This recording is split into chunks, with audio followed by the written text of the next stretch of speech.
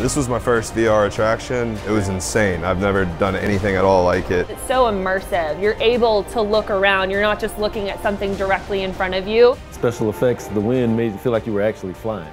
The dragon is going, you feel like you're going with it and moving. You feel like you're floating, like you're in another world.